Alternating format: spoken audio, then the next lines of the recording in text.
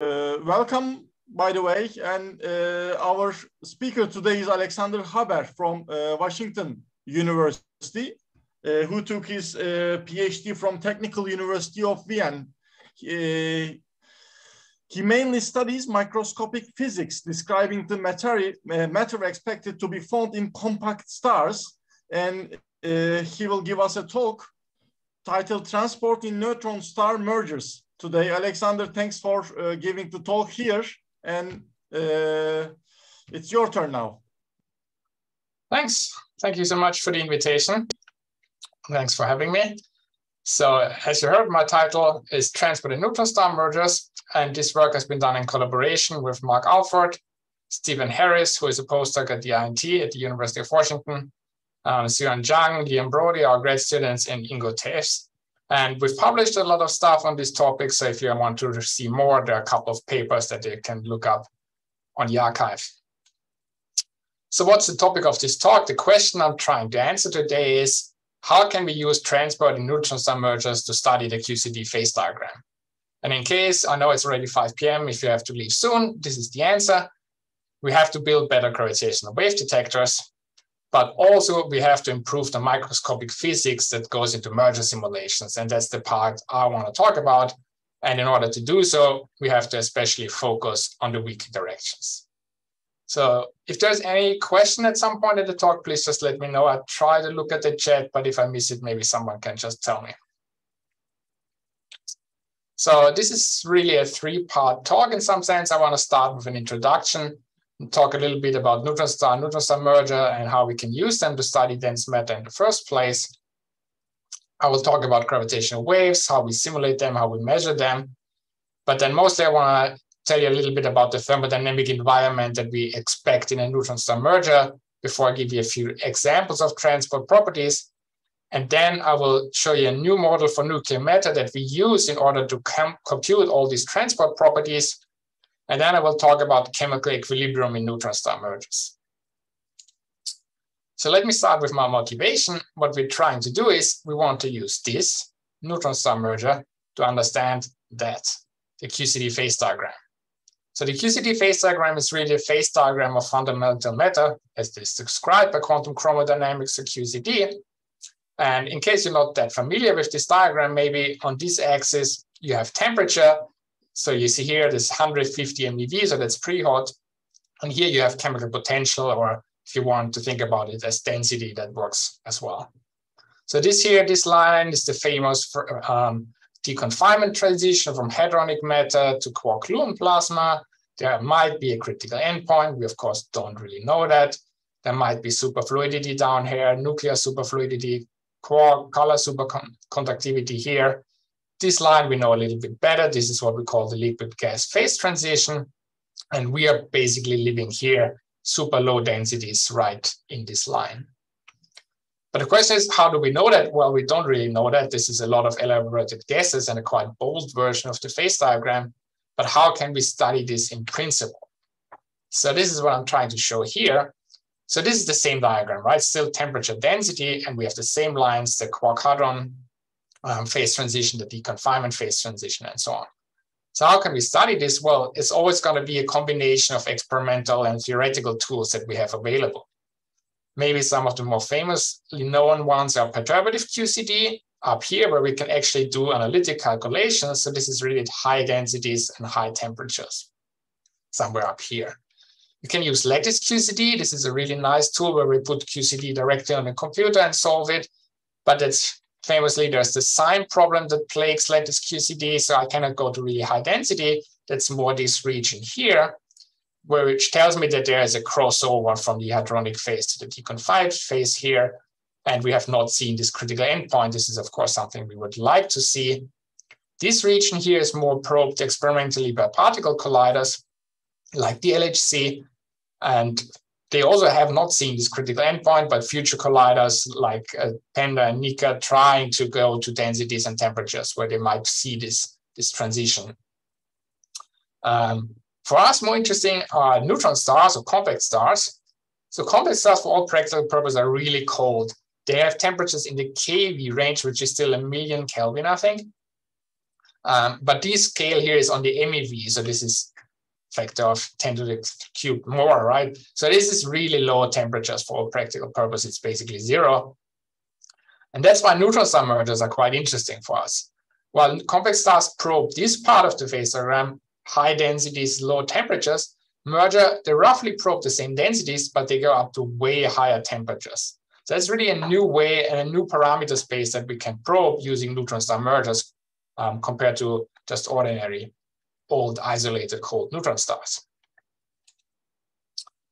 So neutron star mergers, quite interesting, not just because they probe a different part of the phase diagram, but because we can also observe them in a different kind of way. We not only have to rely on electromagnetic radiation, we can also use gravitational waves. So that's really a completely new tool.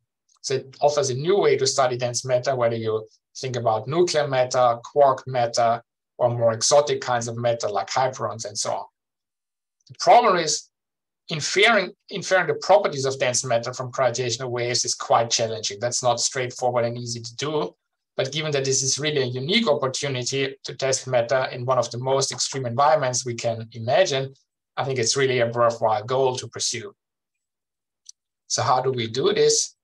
Well, gravitational waves, we have seen gravitational waves, of course. We have observed 2 neutron star mergers so far. The most famous one, GW 170817 in August 2017, and then GW 190425. The problem is the signal is very noisy. So we have these detectors. This is the LIGO detectors in Livingston and Hanford in the US, the 2 detectors. But you cannot just turn these on, look at the data and find everything and see the signal. That's unfortunately not really how it works. Signal is too noisy. What we have to do is we have to use simulations. We need to simulate these events using numerical general relativity, which is quite complicated, of course, and build these wavelet templates, this catalog, and compare the data to these templates. And this is, for instance, you see this here, this is for GW 170817. You see this is the signal that comes into Hanford, and the right panel is for Livingston. We can just look at the Hanford signal. You see the signal here of the merger. This is the in-spiral, the merger, and then the later phases. And here down here, you see what has been simulated in advance and how it matches really well. And then you see this signal that's left over here. So these simulations are really a fundamental building block. So what have we seen so far? So just to say this again, we have observed the in-spiral part of a merger, but unfortunately, we have not seen the merger itself. Problem is the frequencies go up quite a lot here, and LIGO was just not sensitive enough in this part. So we have observed the in-spiral. The signal and the in-spiral mostly depend on the masses, on the 2 masses, and the equation of state. I will talk a little bit more about the equation of state later, but basically the equation of state gives you some idea how matter behaves in a neutron star. And then, of course, there are various possible outcomes once these 2 stars merge, depending on their mass and the equation of state. You could promptly collapse to a black hole. That's a little bit a sad case. We're not going to learn that much from a scenario like this. But if we have like a gravitational wave phase here that lasts like 10 to 20 milliseconds, that's where it becomes really interesting. This part is really purely driven. The behavior of this part, the signal, will be strongly influenced by the physics, the microscopic physics that goes into the merger and keeps this matter from collapsing in this part before it collapses to a black hole. So what we have observed so far is only this part. It gives us some idea of things like the tidal deformability. These 2 stars are tugging on each other gravitationally, so they will deform each other, and they can resist it to some extent. This is described by this tidal deformability. We have some idea of how heavy a neutron star can be at most. We think that's what we call the TOV mass. There is some result for the Hubble constant, but some of these quantities have a strong model dependence. So it has been a quite success. I don't want to say this is not great. This really was a really great observation. We've learned a lot, but this is the part where we can learn even more in the future. So just to show this again in a different way. So this is the gravitational wave signal of the spiral. This is the part we have seen so far. You see the two stars here. This one is already a little bit deformed. This is why we can measure the tidal deformability here. And at t equals 0, they touch here, they start to merge. And this is the part we have not seen, but the part that we really want to see in the future. And this is the part I'm going to talk about the most. And you see here, this is really a 20 millisecond, 30 millisecond time scale that everything is happening in, right? So it's not a super long event. So we have to always keep that in mind before the star collapses or everything calms down a little bit. But the exciting part happens in the first 20 milliseconds after the two stars touch. So as I said before, neutron-star merger really probe a different kind of environment. So this is also a simulation, of course, from Matthias Hanauske in Frankfurt. You see, this is after roughly 6 milliseconds after the two stars touch. And you see the two different panels. This is really in space, X and Y coordinates in kilometer. So you see the extent is like roughly 30 kilometers in each direction. And plotted here, you see densities. On the right-hand side here, you see temperature. And you see there are really, really hot regions, right? So mercury tests properties of dense matter at high densities. We say roughly up to 4 times saturation density. So saturation density, in case you don't know, is like roughly the density of an iron nucleus. And really high temperatures. Some simulations go up to even 100 MeV. Most simulations reach like 60 to 80 MeV or so.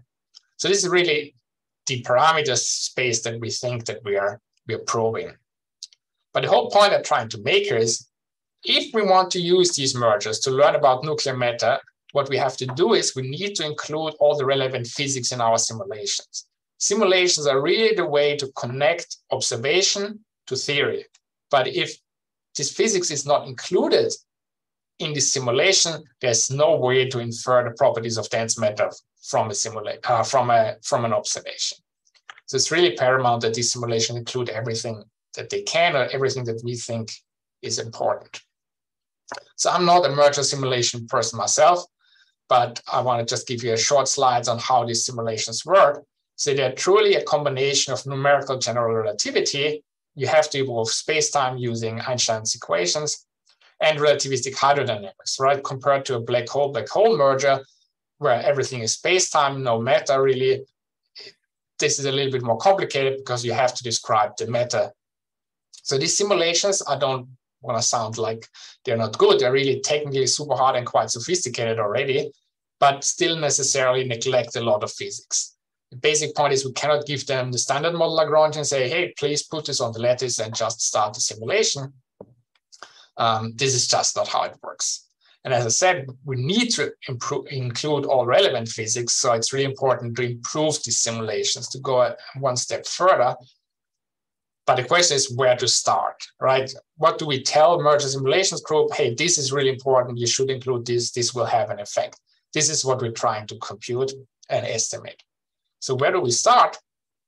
Well, let's go back to the thermodynamic environment of a neutron-star merger. I've shown you different plots. This is another version of doing so. So this is now, again, t equals 0 means the two stars touch. You see here 20 milliseconds is this time scale that I've been talking about. Every colored line here corresponds to a different fluid element in the merger. We're just tracking different fluid elements. And down here, you see density as a function of time. So for different fluid elements, the density normalized by the saturation density again. And what you see here is really we have strong oscillations. The overall density is going up, but you really have these strong oscillations going on. And the same is true for temperature, right? You see a fluid element that undergoes really rapid temperature changes. So whenever we see stuff like this, a significant spatial and temporal variation in quantities like the temperature, the first thing that comes to your mind is thermal conductivity, right? Is there a way for different fluid elements to exchange heat and get to a uniform temperature again? If you see these rapid changes in fluid velocity, I've not plotted this here, but the first thing that comes to your mind is shear viscosity. And for this density oscillation, you think about bulk viscosity, right? Bulk viscosity is really just tells you you have an oscillation, a volume change, a volume oscillation. How is this oscillation damped? And this is described by bulk viscosity. So if we want to look at these density fluctuations a little bit more detail, They have a rough frequency of 1 kilohertz. You see they're really strong the first 5 milliseconds before they start getting down or dying down a little bit. We see they have a strong amplitude. This might be a difficulty, but the point I wanted to make before, and I'm making again, is 20 milliseconds is the time scale we're talking about. So if I say thermal conductivity, shear viscosity, bulk viscosity might be important, what this means is I have to check, does it play a role on a 20 millisecond time scale? If the temperature, if thermal conductivity takes a year to get everything to uniform temperature, I have a black hole for 99.9% of the time. So it's completely pointless to include thermal conductivity if this is the case. So we need to do these calculations a priori before we tell simulations group to sit down for 2 years and try to include that. So just to state this premise again, important dissipation mechanisms are the one with equilibration times below 20 milliseconds. So in 2018, Mark Alford and a couple of collaborators have started doing really crude estimates for this. And they looked at these 3 quantities, for instance, that I mentioned before. And what they found is that thermal transport could be important, but only under certain conditions, namely if neutrinos are trapped. So if we have temperatures above 5 or 10 MeV, the neutrino mean free path gets shorter than a few kilometers. So we think that neutrinos are trapped. Otherwise, they're just free streaming. The matter is transparent for neutrinos. They are created and will just escape. The other condition is we need short distance temperature gradients on a roughly like 100-meter scale. And we just don't know if this is the case. The simulations are not quite able to have the right resolution for that. Shear viscosity, they came to a really similar conclusion, but with bulk viscosity, they found it's potentially quite important. So that's why they started computing bulk viscosity. And we did this in a couple of publications here. So this is really just a quick result slide. The one point I want to make is bulk viscosity always happens if you compress, decompress, and the matter reacts to it. Matter reacts to a pressure change, right? In a neutron star, nuclear matter wants, for instance, to increase the proton fraction. You compress it, it wants to have more protons, but this takes time. And it takes time because particle changes are governed by the weak interaction. Weak interactions equilibrate or change particle content. It's the only interaction that can turn a neutron into a proton, for instance, right? So everything that's governed by the strong interaction and the electromagnetic interactions happens really, really fast. If something is too fast, it will also not have an influence. Everything will be in equilibrium with respect to this interaction, but it will not build up. It will not be a source of dissipation or anything. So weak interaction really makes difference. So these 3 papers we looked at, or Mark and other people have looked at this. Mark and Stephen Harris have looked at nuclear bulk viscosity in the neutrino transparent regime, so temperatures below 5 MeV, and indeed found that bulk viscosity is quite high and it affects the merger on a millisecond time scale. With Armin Citraken and Aros Harutlian, Mark has computed nuclear bulk viscosity in neutrino trapped matter, and they find the rates get really fast in this. So bulk viscosity, you can probably neglect it, but everything will be in chemical equilibrium for most of the time. I studied hyperon bulk viscosity. So if you think there's strange quarks in nuclear matter, we call these hyperons, right? Then you get a different source of bulk viscosity, but these rates are also really fast. So you also don't, it's quite important, these rates, to include them, but you don't get a high bulk viscosity. Okay, so this was my rather long introduction, and I want to quickly summarize what you should have, what I tried to tell you up to this point. So I said transport might play an important role in mergers. I said shear viscosity and thermal transport are only important if neutrinos are trapped, and if we have like typical gradient, typical length scales of roughly 100 meters. And bulk viscosity probably has the biggest influence, but we really need to focus on processes mediated via the weak interaction. And we also need a model to describe nuclear matter in these environments for really wide density and temperature range. So are there any questions to this part before I go on and talk about this model that we are using and we have developed? I don't see any questions. I'm just continuing. Okay, so we need a new model, or a model that's capable of describing matter at really high densities and temperatures. So we've tried to come up with a new one. This is published in this paper in collaboration with Liam Brody and Ingo Thees and Mark Alford. So the model we use is based on a relativistic mean field. It's a relativistic mean field theory, and this is based on meson exchange Lagrangians. So if you're not familiar with that, the way we model the strong interaction in this case is you have like a proton coming in, interacting with a neutron via meson exchange, like pion exchange, sigma meson exchange. This is the way, instead of gluons, we use just meson exchange here. So relativistic mean field models have a couple of nice properties. They are applicable to a density and temperature range of neutron star mergers. They're fully relativistic, so everything is causal all the time. We don't have to worry about that. And they really provide us a macroscopical model. So if you're a little bit more familiar with this field, then you might know of polytropic equations of state. So they're often used in merger simulations. If you don't have any transport, they just tell you how pressure and energy density are related, but they don't give you any insight into microscopic physics. But that's really what we need in order to calculate transport. The downside, of course, it's a mean field approximation, which is not really a controlled approximation. And it's an effective theory, like nearly everything that we use to describe nuclear matter. So there are unconstrained coupling constants, and how we deal with them. Normally, they are fit to saturation properties. You take of nearly symmetric nuclear matter. So you take matter as you find it on Earth, you do experiments, you measure it, and then you fit your model to reproduce that. And the problem with that is, I mean, matter on Earth is roughly symmetric, same amount of neutrons as protons, right? Isospin symmetric. Neutron stars, as the name kind of suggests, are not really isospin symmetric. They're 90% neutrons. So that's not a great thing to do, but we don't really have access to pure neutron data. So is there a better way of doing that and getting access to pure neutron data? Well, chiral perturbation theory can offer that for us.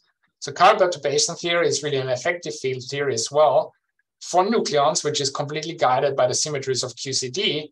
It's a controlled approximation. It can compute pure neutron matter. So this is what I'm showing here as a function of density, again, divided by saturation density, from half saturation to 2 times saturation. So this is unfortunately the parameter range that we can roughly use chiral perturbation theory. It just gets unreliable above 2 times saturation. But since it's a controlled approximation, it can give me an error band, right? So this is what I'm trying to plot here. So this is kind of the region that we think that every model of nuclear matter should be in this region. It's an upper bound and lower bound, and this is the way to describe pure neutron matter using chiral perturbation theory. But this is also at t equals 0, right? Vanishing temperatures. So the idea we have is, what if we use this plot, this data, to fit our RMF directly to this and make sure that it's within this error band while we're keeping the properties of symmetric nuclear matter. We don't want to mess up, of course, with nucleons and things like that. So this is what we're doing here. This is just described. This describes our fitting procedure. So what we do is we do a simultaneous fit to this band. So this is really the same plot. I just extended it to negative values because symmetric nuclear matter, as you might know, is self-bound. So it has a saturation density. That's the density I've been talking about. This is where this minimum is at. That's like 0.16 inverse femtometer cubed. And the depth here is minus 16 MeV. These are the standard values. So we try to reproduce that, and we try to get a model that's within this band here at the same time, and we do a simultaneous fit. So we just draw a line here, a representative line, and then we do the fit, we analyze the model and discard everything that's not doesn't fit well with astrophysical constraints, right? For instance, we have observed a neutron star that is more massive than 2 solar masses. So if we have a model that predicts, hey, a star can never get that heavy, every star will collapse once it reaches 1.6 times the mass of our sun, then we know this model is wrong and we can safely discard it. So this is what we have done here. We came up with 4 different representative curves. This is the same plot again now with our 4 curves, and we call these models QMC RMF, quantum Monte Carlo. This is the way chiral perturbation theory was solved to give us this error band. So this is the same band from the plot before. And this is the same red line down here for symmetric nuclear matter. And you see all our 4 models, all of them behave a little bit differently. Some of them are stiffer, some of them are softer. That's hard for you to see. But if you know that the pressure that I get out of this model is just the slope of this curve here. So you see this slope, this curve, for instance, has a low pressure here, higher pressure here. So they all behave a little bit differently, but they are all within this error band. And they all at the same time fit down here the symmetric nuclear matter. So I don't know if you're familiar with nuclear physics or familiar with these models. People often like to see these tables. So these are the quantities we're fitting to. This is the saturation density that I've been talking about, 0.16 inverse Fermi cubed. And this is really a fitting parameter. We try to reproduce that, and you see for all our 4 models, we're doing a pretty good job. Then I said this is the depth of the at saturation density. So this is how deep we are down here, exactly at 1. And it should be roughly minus 16 MeV. You see we also reproduced this. This quantity is what we call the nuclear incompressibility. So it's a measure of how squishy nuclear matter is, how hard it resists to being compressed. So this is also a value we're trying to fit to. We have some more variation here, which makes it a little bit more interesting. So these are really quantities we're fitting to, and these are quantities that are a result of our model. I don't want to quite call it a prediction. So this is what we call the symmetry energy. So the symmetry energy is just the difference between the curve here and here. How far is the curve of pure neutron matter and symmetric nuclear matter apart? So you see this is roughly, if we look at the lower bound, at 10 and minus 16. So we expect something like between 30 and 40. And you see, so this is the experimental value with the, this is the 1 sigma error band, and we're well within this. So all of our models have a symmetry energy of roughly 30, 32, so 3 or so. More interesting is how quickly does this quantity change once I go away from saturation. We call this the slope of the symmetry energy, or L. And if you heard a little bit about the controversy, PRX2, this is this experiment that measures the neutron skin of lead and tries to infer the slope of the symmetry energy in this experiment. And they come up with a value around 100 or so. But every other experiment and every astrophysical constraint roughly gives us 50. So this is the 1 sigma error band is 58 plus minus 28 or so.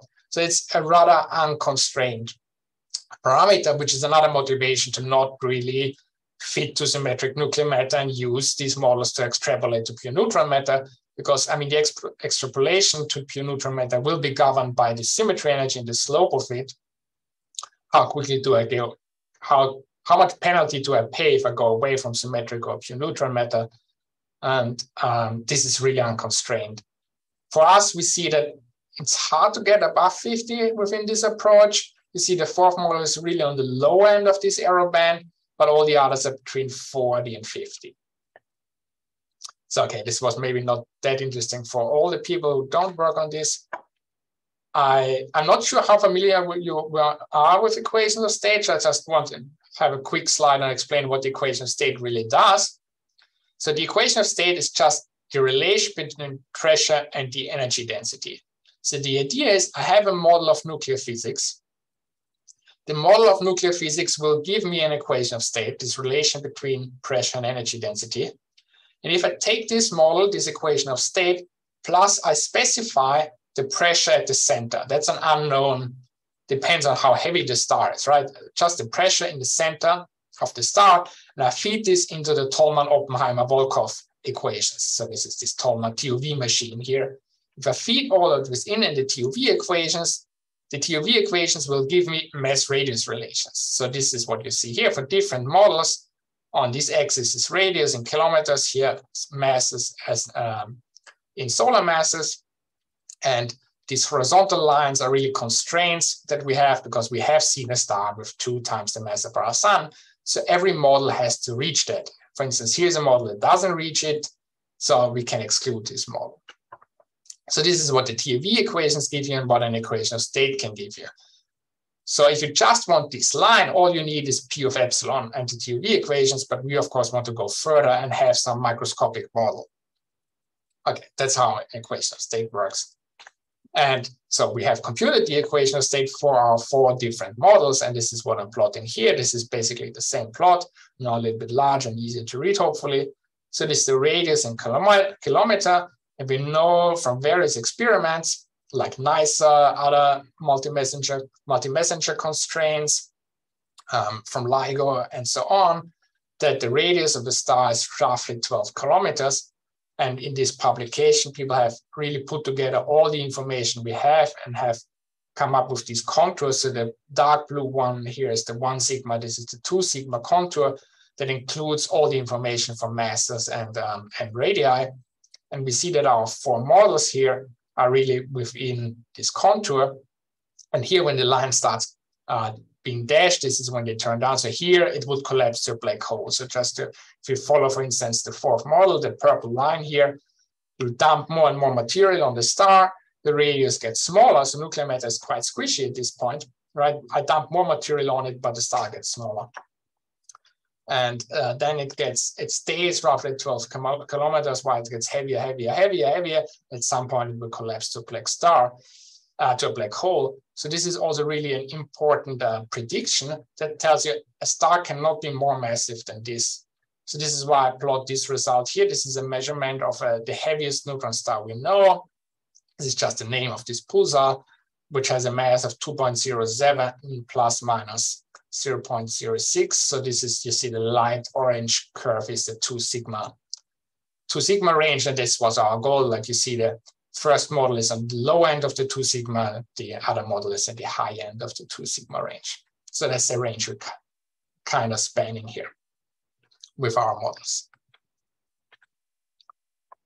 Okay, this was the second part of my talk. I just want to summarize this part. We have developed a new procedure to fit relativistic mean difference models. Instead of symmetric nuclear matter, we fit into pure neutron matter, and we get this data from chiral perturbation theory. So this has a couple of advantages. We don't have to extrapolate from 50% neutrons to 90%. We just start with 100% and go down to 90%, which is way easier and closer. We also don't have to extrapolate, so we can use these models for a really wide temperature and density range. You don't have to add a thermal pressure ad hoc. It's really consistently included in this theory. And this is great because now we can describe neutron star mergers for all the temperature and density range they are existing in. But this also provides us with some microscopic input for transport calculations. That's what we need, like dispersion relations and things like that. And on top of that, of course, we get an equation of state out of it, but we're getting more out of it. That's the whole point. And the tables for this equation of state, we're going to put them on Compose, this database that you can use, so you don't have to compute these models yourself. You can just look them up, the tables, get them from Compose and use them in any kind of simulation you want. Okay, do we have any questions on this part? I have a quick question, Alex. Yes, sure. So just to make sure I understand this, so what you kind of add is that you include the chiral perturbation theory, but so in order to kind of go towards neutron-rich matter, yes. But also there are kind of parameters that are unconstrained in the chiral perturbation theory Lagrangian, and are they known? Those that you need to actually make that extrapolation and then describe neutron-rich matter, or are they also kind of uncertain? So you have these low energy constants in chiral perturbation theory that you also have to fit. That's true, right. But they're really well constrained from scattering and experiments. Okay. And you only have to fit them once. And people are currently doing systematic area studies for that, but there's really not a lot of wiggle room for these low energy constants. And then describing pure neutron matter, you don't have to do anything. That's included in the theory. Okay, but you still have to somehow extrapolate to high density. I mean, everything, as far as chiral perturbation theory is concerned, is at really low density. So you really have to go all the way up. So, yes, that's the whole point, right? So So you see, we use chiral perturbation theory up to 2 times saturation, and only fit in this. We fit here where chiral perturbation theory is on that high, right? Yeah. And usually what people do is they describe the really low energy physics and then kind of merge on that. And then they have a model for the high density part. And high density usually means everything above saturation density. So I mean, of course, the error band gets wider and wider, so it's ambitious. Maybe, but I mean, I have to trust people who compute that they say they have this under control. I mean, you see that the error band gets wide here, right? So, yeah, okay.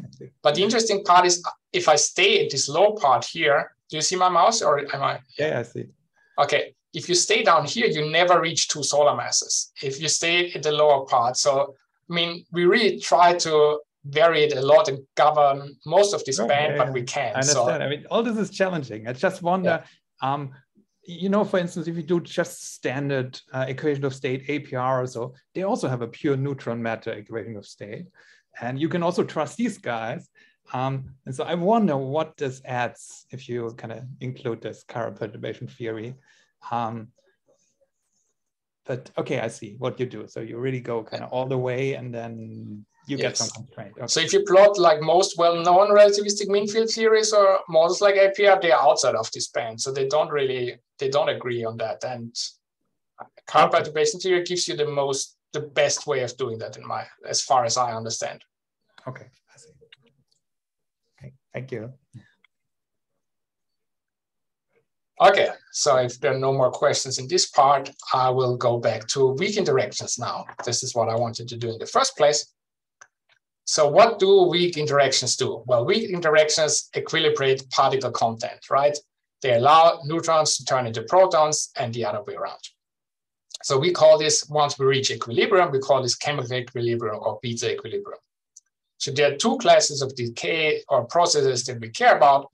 One of them is neutron decay. So you have a neutron on the left-hand side, whatever other stuff you want, and it turns into a proton and an electron, right? And the inverse class of processes is you have a proton and an electron. And so this is what we call electron capture, and you turn into a neutron. So if I wait long enough, these 2 classes of processes will balance each other out, and the composition of matter will not change anymore. So what are all these dots? Well, above 10 MeV, you can add neutrinos on the left-hand side because neutrinos are trapped. Below 10 MeV, if they're not trapped, you can only have neutrinos on the right-hand side. You could also have other particles scattering, interacting with these nucleons. I will talk more about this in the next part. What I want to say is we are focusing now on this low temperature part of a merger where matter is neutrino transparent. The mean free path for neutrinos are rather long. So if these rates balance each other, we can use the principle of detailed balance and just replace these particles with their chemical potentials and find that the neutron chemical potential will be equal to the proton plus the electron chemical potential. So this is what's known as chemical equilibrium or beta equilibrium. And this is certainly true at t equals 0. It's mu n equals mu p plus mu e. But the question is this valid at moderate finite temperatures? So that's not that clear a priori, especially in a neutron star merger, which is a finite size system, right? The extent, as I showed you before, is like 20 kilometers or 30 kilometers. And if neutrinos can just escape, that's not really a closed system. So it's not really clear if this is true or if this is violated. So that's the question we're trying to answer. So let me go into a little bit more detail of these weak decays. So you might think, hey, I know about neutron decay. I learned all about that. Neutron decay in a neutron star is a little bit different from a free neutron decay, right? So the problem is, or the point is, we call it's different, so we give it a different name. We call this direct Erka. So direct Erka just is what you would call neutron decay. Neutron turns to proton, electron, and an antineutrino. An electron capture, proton captures an electron, turns into a neutron and a neutrino. So you see neutrinos always on the right-hand side because they don't build up. Fermi surface, they cannot be in the initial channel. I don't have neutrinos available to start on the left-hand side. So what's different in a neutron star? Well, a neutron star is made up of strongly degenerate matter. So matter will build up a Fermi sphere. So this is what I try to draw here. This is a neutron Fermi sphere, and the radius of the neutron Fermi sphere is what we call the neutron Fermi momentum. And we also have a Fermi sphere for protons and electrons. And because we want matter to be charge neutral, these are really the same size. And the radius is the proton Fermi momentum and the electron Fermi momentum. And the surface here, we call this the Fermi surface. The Fermi surface will be a little bit blurred due to temperature, finite temperature effects. If T equals 0, this is really a sharp interface. Everything that's colored is occupied. Higher momentum states are empty. So the best way for this decay to happen is if I can take a neutron directly from its Fermi surface and decay to a proton and an electron on their Fermi surface.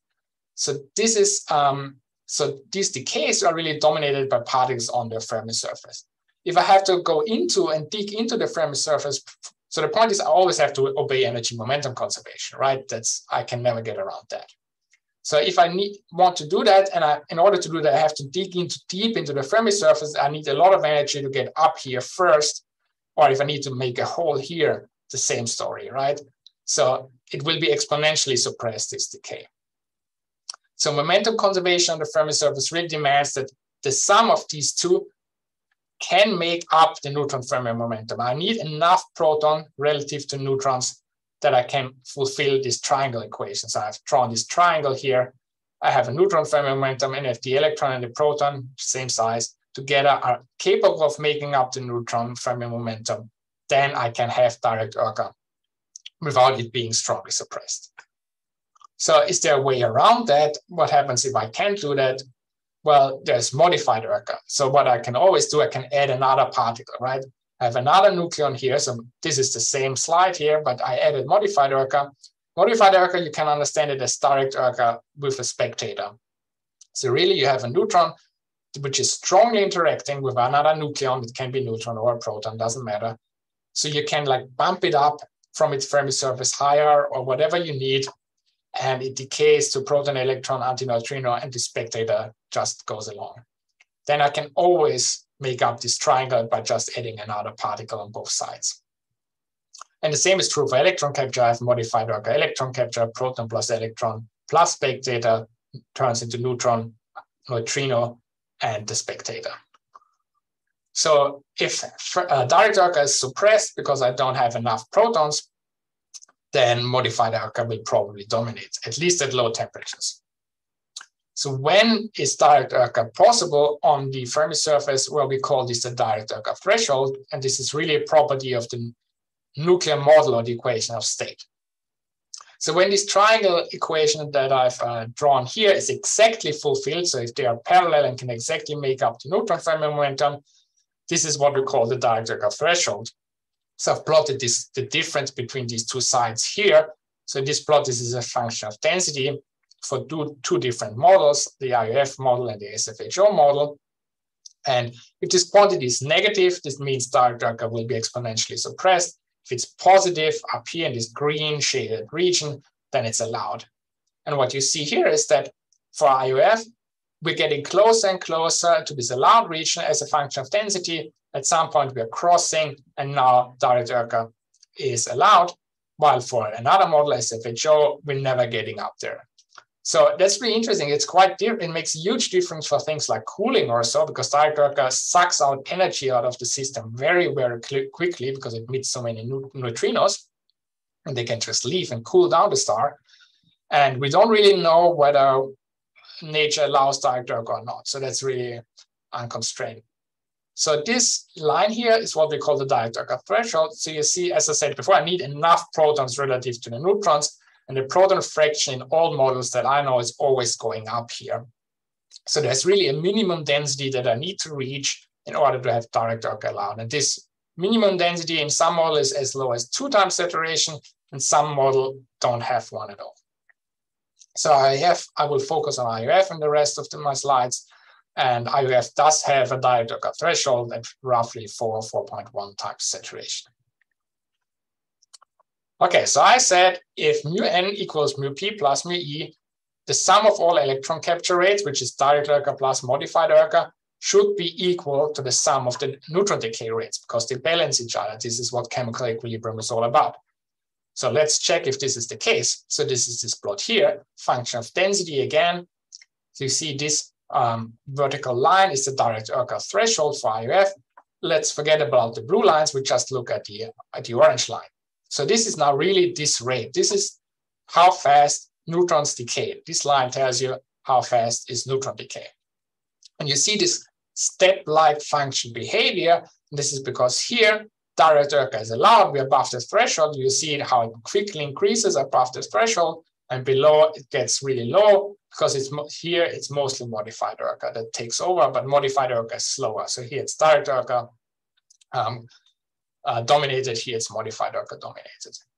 While for if we look at electron capture, direct Oerker plus modified, you see, wait, that's way up higher there. It shows similar behavior. We still see this direct Oerker threshold. It goes down here, but not as quickly. And even above, it's not the same at all. But I claimed there should be the same. So we see really that this is at 3 MeV calculated.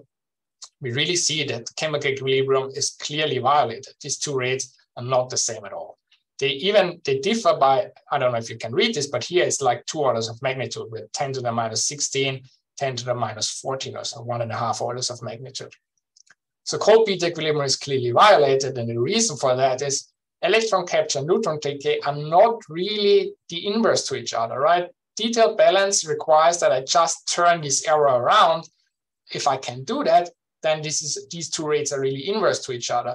But the neutrino is switching side. It's always on the right-hand side. Once it's paired up with the neutrino, with the neutron, so I have 2 particles going to 2 particles, kind of decay here. And here I have really 1 particle going to 3. So that's not quite the same, and this is why detailed balance is violated here. So what if I want to bring this up? Well, I want more neutron decay. I have to increase the neutron chemical potential. It's not just mu p plus mu e. There's a correction to it, and you see this correction will be density dependent. And I can compute this correction. That's what we're doing here. And we have published this in this paper, which is really an extension of this paper of Mark Alford and Stephen Harris in 2018. And we call this warm beta equilibrium. So mu n is not just mu p plus mu e. I've told you I have to bump it up a little bit. We call this delta mu, and this is density dependent. And we compute delta mu numerically. There's no first principle behind this, such that now all the neutron decay rates are equal. So I'm looking for equilibrium. I'm writing a small root finding algorithm that changes the neutron chemical potential until these two rates are equal. And I'm plotting here as a function of density again, just for ILF. I'm plotting this correction to the cold beta equilibrium, delta mu. You see here 3 different lines for 3 different temperatures. 1 MeV, the correction reaches up to 5 MeV or so here. I forgot to draw the direct Oerker threshold. It's roughly here, 4 times saturation. See, for 3 MeV, I'm already getting a higher value. Even above the threshold, they're not really the same. And for 5 MeV, I'm getting values between 15 and nearly 20 MeV of a correction to this condition.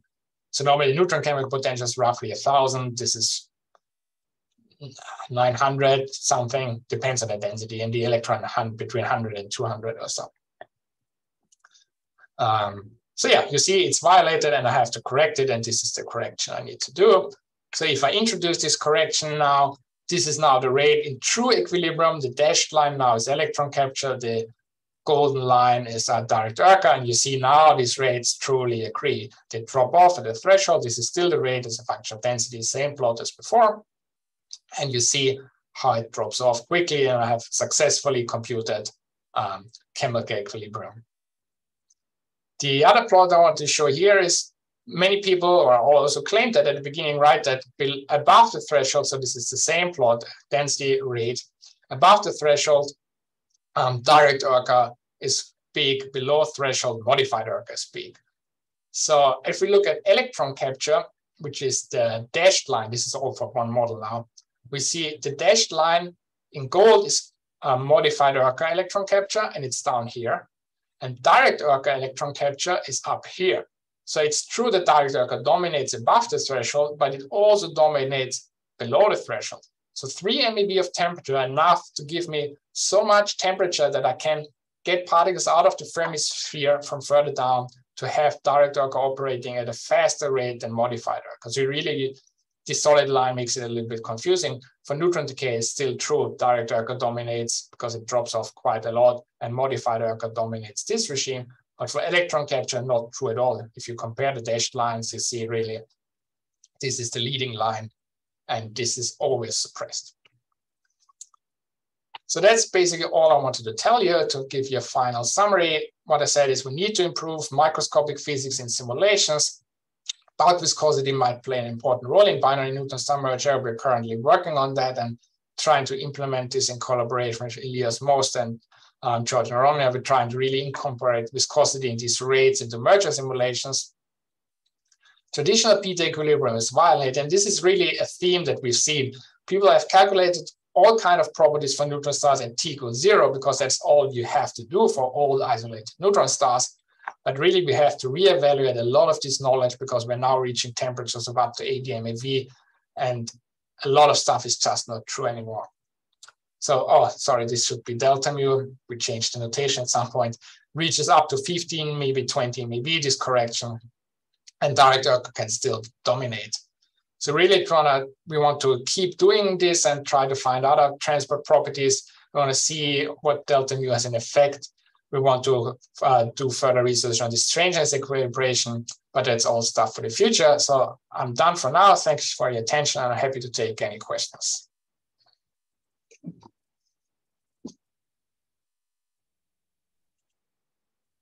Thanks a lot, Alexander. It was very interesting talk. So is there any question from audience? I'm sure Kai has more questions to you.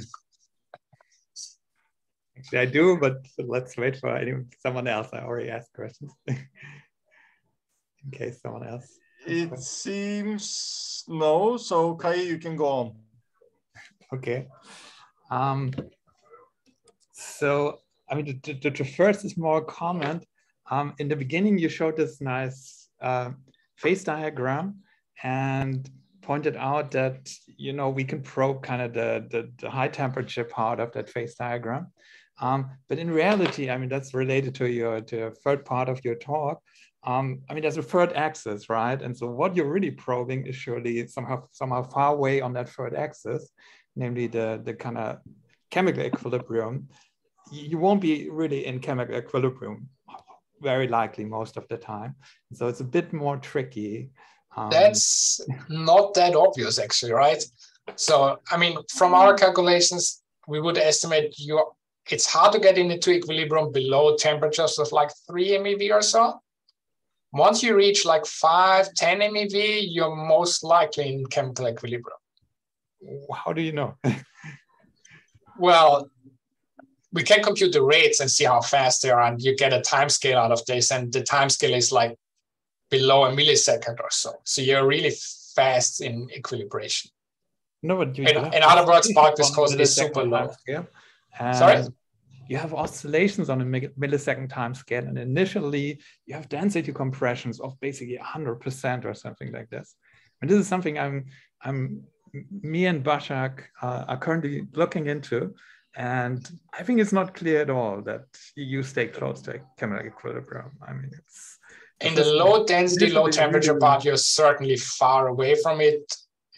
In the neutrino thread part, I would say you're safely in equilibrium. In between, I don't know. Okay. Okay, yeah. But the neutrino thread part, you won't get a lot of bulk viscosity anyway, so that's not that interesting, I guess. But in the other case, where you might get a lot, so the interesting case, I'm not so sure if you're really staying. I mean, okay, we're not there yet. We're looking into this. But I'm pretty sure you're close. Okay, let's look at the two extremes, right? You can either freeze everything and say the rates are infinitely slow and everything stays where it is before they merge, or you're in equilibrium. These are the two extremes.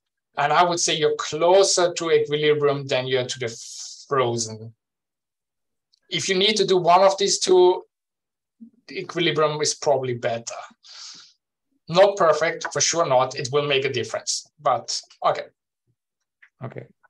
That's from all my calculations and my intuition. Okay. And so another question I have is, I mean, say this effect that you find that, you know, this chemical equilibrium condition surely also only holds at t equals 0. I mean, okay, that kind of follows directly from the thermodynamic derivation that you take the 0 temperature limit to get to this simple relation between chemical potentials. But are you saying there's anything on top of that? Because when you explained it and said, okay, you know, it's a different kind of, I mean, the neutrino is always on the right-hand side. It sounded like there's even more to that. And so that's what I'm trying to understand. Is it just, okay, well, yes, you have to take into account temperature corrections. They're crucial. Or is there even something else that...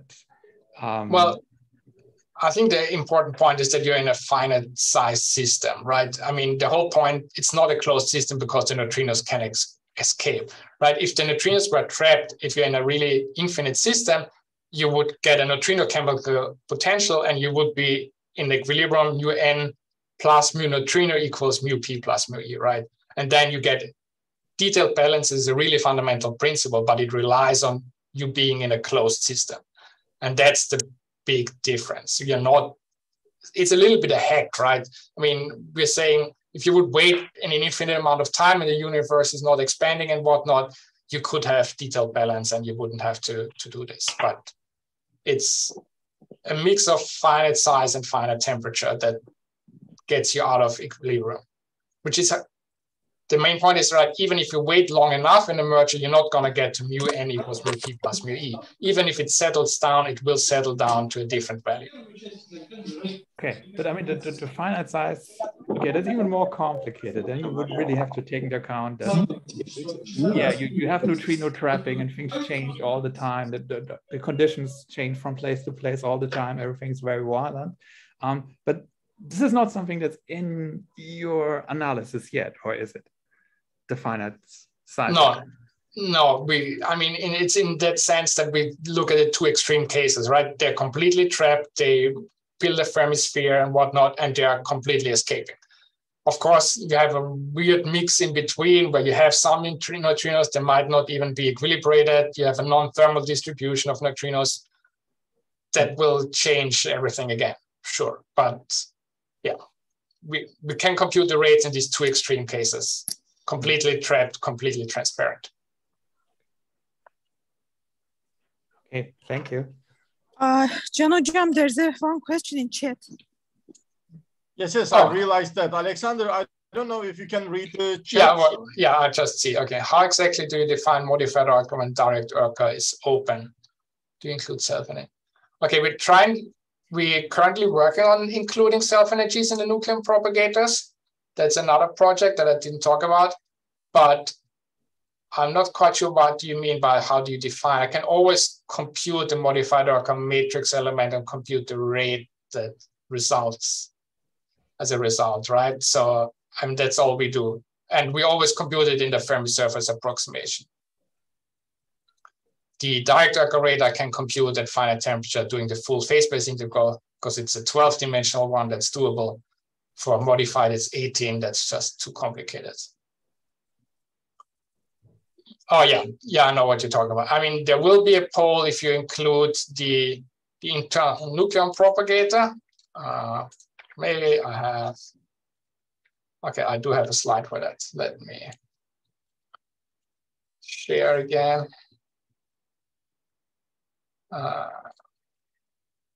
Okay, so this is what Peter is talking about. You have modified Urca, you have this interaction. So this is the Feynman diagram for modified Urca.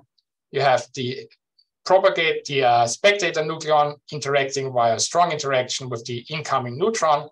And my model is here with pion exchange as any kind of strong interaction. And then you have this off-shell internal propagator. And if you describe this propagator with an bare nucleon propagator, E squared minus the dispersion relation. If it goes on shell, you get this divergence. That's the one Peter's talking about. In the standard calculation, this is approximated by just one of them UE, so you don't get this divergence. But you're probably right, maybe it doesn't make a lot of sense doing that here. Yeah, so we use this approximation, then you can compute modified Urca above the threshold as well. And it's just basically constant, doesn't change much with density.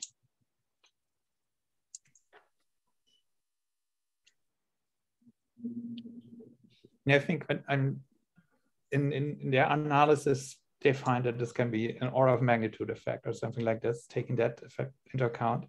So since everything is kind of subtle and there are lots of effects, it might have an impact. Yeah, we're working on that right now, but we don't have final results yet, so I didn't want to present too much.